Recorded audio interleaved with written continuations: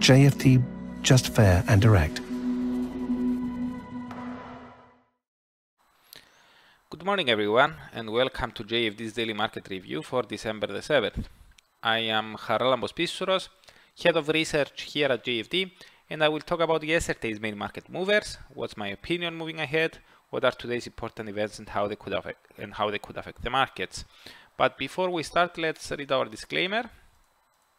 The content we produce does not constitute investment advice or investment recommendation, should not be considered as such, and does not in any way constitute an invitation to acquire any financial instrument or product.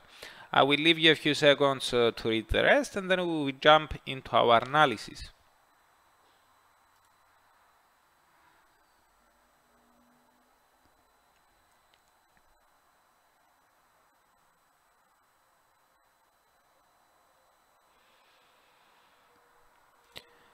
Okay, the US dollar traded lower against most of the other major currencies on Monday during the Asian session on Tuesday. It gained only versus JPY and CHF, while it was found virtually unchanged against the euro. The greenback underperformed versus the Aussie, the Canadian dollar, the British pound, and the Kiwi in that order. Now, the weakening of the US dollar and the other safe havens yen and franc, combined with the strengthening of the risk-linked currencies Aussie, Kiwi, and Loonie, and lately the pound, suggests that the markets turned to risk-on trading yesterday and today in Asia. Indeed, major EU and US indices were a sea of green, with the positive appetite rolling into the Asian session today. The driver behind the improvement in the broader market sentiment was once again headlines surrounding the coronavirus and the new Omicron variant. On Saturday, a South African health official said that despite higher hospital admissions among children due to the new variant, infections have been mild. US infectious disease official Anthony Fauci added more credence to that view, telling CNN that it does not look like there's a great degree of severity. It seems that coronavirus remains on the front page of investors' agenda. More headlines suggesting that the Omicron variant is not as severe as initially thought could encourage market participants to add more risk to their portfolios. However, we stick to our guns that we will not call for a long-lasting recovery yet. Yes, the fact that more officials reassure the world tells us more positive than we were last week.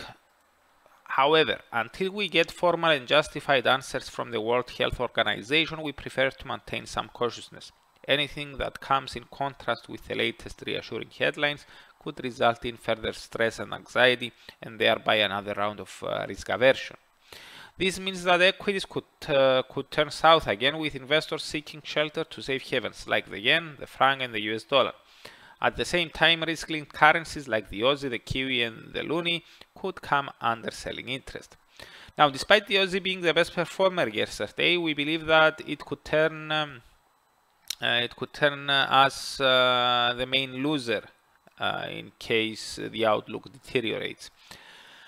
The reason is the monetary policy divergence of the RBA with the central banks of the other risk-linked currencies. The RBNZ has already begun lifting rates, while the Bank of Canada is expected to do so in coming months.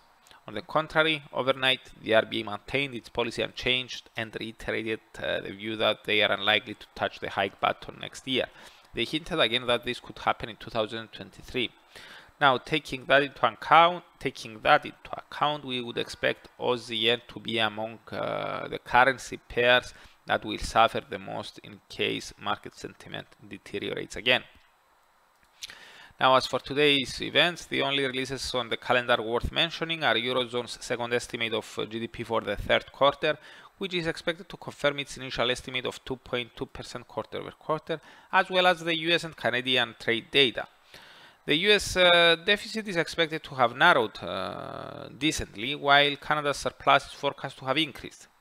Canada's IV PMI for November is also coming out, but no forecast is available.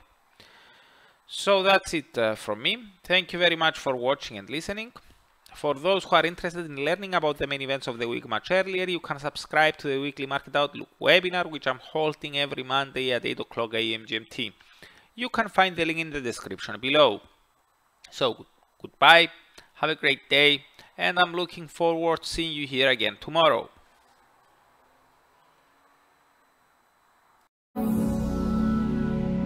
JFT, just fair and direct.